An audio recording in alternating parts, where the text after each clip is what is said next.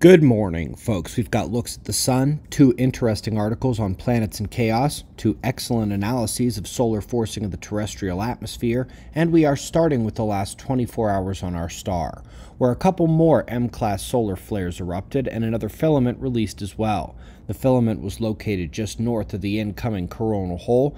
It had a collapse and plasma ejection event that will mostly or entirely miss Earth to the north. You can see the bright expanding signature from where the filament stood.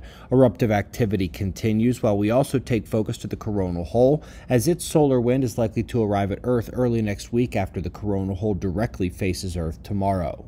More sunspots are coming in behind that, by the way. Up first in the articles is an interesting look at why Jupiter-sized planets normally cause chaos in a solar system.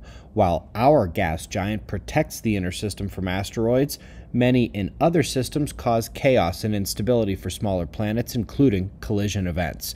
And speaking of which, a new study out of Caltech is looking back at an ancient collision the Earth had with a minor planet, which is a concept I don't really have much of a problem with.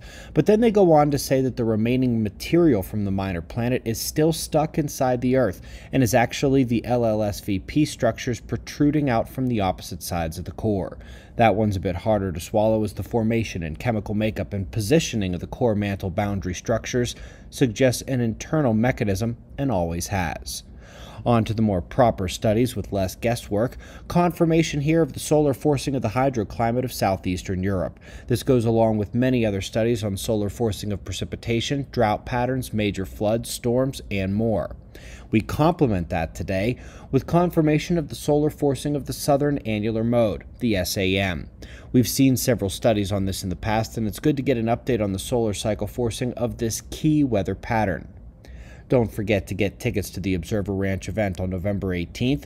Speaking of Observer Ranch, by the way, those who wanted to get their names on the Founder Wall, you can now do so one last time before we open next year. Founder Wall donations come with an Observer mug, and that can be found on our Shopify page, where pre-orders of the new book can be found as well. Remember, we expect delivery at the end of the month to us, and then we will ship them out to you, probably first week of December. We greatly appreciate your support. We'll do this all again tomorrow, right here, but right now at 6 a.m. in the new Valley of the Sun. Eyes open, no fear. Be safe, everyone.